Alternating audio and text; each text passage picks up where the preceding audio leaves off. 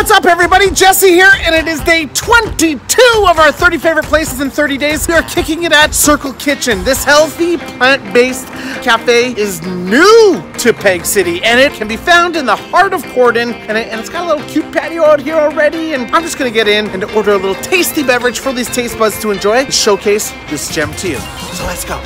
So here we are inside the stunning environment of Circle Kitchen, and I'm standing here with Kendra. How are you doing, Kendra? I'm good, thank you. Oh, you know what? Kendra's face when I walked in with this camera was like oh my goodness, what's going on here? Why don't you tell me a little bit about what's inspired Circle Kitchen to become Circle Kitchen?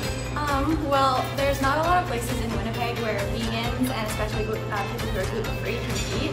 Like there's a few options at some restaurants, but not like a full menu that's completely plant-based, like, whole food. And dedicated to like those taste buds and desires and really kind of what the body needs to function properly. It's probably what I need to function properly. Now, we have a variety of things on the menu here. Can you tell us a little bit about what people can find when they're coming here? Yeah, so we have a lot of different smoothies, like 12 different smoothies, ranging from smoothies that are like green smoothies and like chocolate, if you like chocolate, and then just like normal like fruit smoothies. We also have a couple different kinds of toasts, some bowls.